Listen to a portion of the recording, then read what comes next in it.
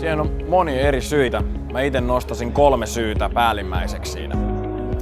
Yksi on se, että kun on niin monia kanavia, missä yritykset on läsnä, oli ne sitten digitaalisia tai perinteisempiä, niin kuluttajat ja asiakkaat ne olettaa, että ne saa palvelua kaikissa näissä aktiivisissa kanavissa.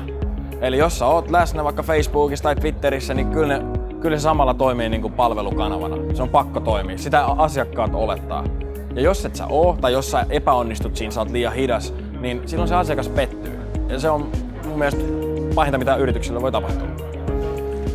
Toinen syy on mun mielestä se, että se vuorovaikutus, se palvelu pystyy olemaan paljon moninaisempaa digitaalisessa kanavassa. Aikaisemmin sä oot soittanut jonkun puhelimelle jonnekin, taikka laittanut jonkun kirjeen, mutta nykyään sä pystyt tekemään niin monella eri tavalla asioita. Sä pystyt laittaa tiedostoa, sä pystyt reaaliajassa juttelemaan ihan todella monella eri kanavalla digitaalisesti.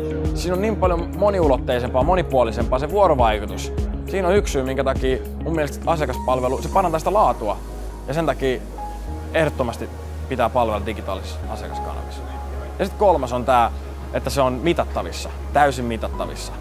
Kaiken mitä sä teet sen asiakaspalvelun, niin sä saat suoraan siitä yli raportin. Se on tosi tärkeää, kun sä mietit, no niin, mitäs meillä on mennyt viimeisen 30 päivän aikana. Sitten saat sieltä suoraan, että hei, näin monta vuorovaikutusta, näin monta palvelutilannetta, näin monessa eri kanavassa. Sä pystyt saamaan tosi syvääkin dataa siitä, ja se on tosi arvokasta. Noin ne 3 asiaa, mitkä mä nostasin siitä, miksi asiakasta pitää palvella digitaalisissa kanavissa.